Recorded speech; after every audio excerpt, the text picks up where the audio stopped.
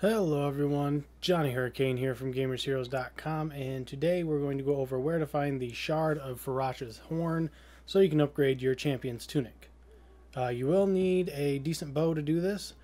I prefer a triple shot bow, so you should probably go get one of those. They're easy to find in the Gerudo Desert.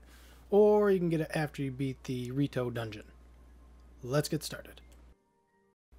First, head to the lake tower because we're heading to Lake Hylia right off the bridge, the southern part of the bridge over Lake Hylia.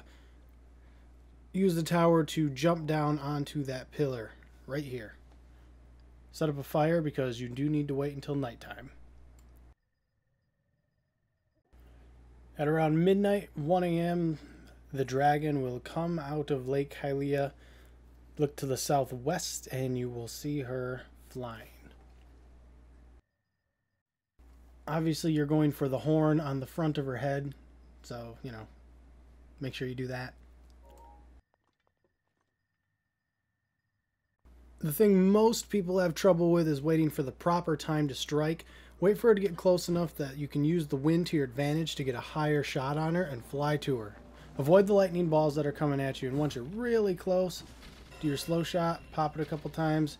As soon as you see that shiny, you know that's the horn coming off. I just kept going because I thought maybe I could get more. You can only get one per night. Both times my horn shard fell into the southeast area of the lake, so look there. It's really shiny, stands out. So just check up when you're on top of the bridge, look down in the water, and you'll find it.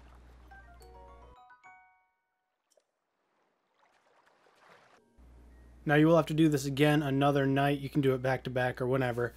Because you need 2 and she only drops a 1. So you know how it goes. If you liked what you saw and got what you needed, like, subscribe, comment, all that business, and I will see you guys in the next video. See ya.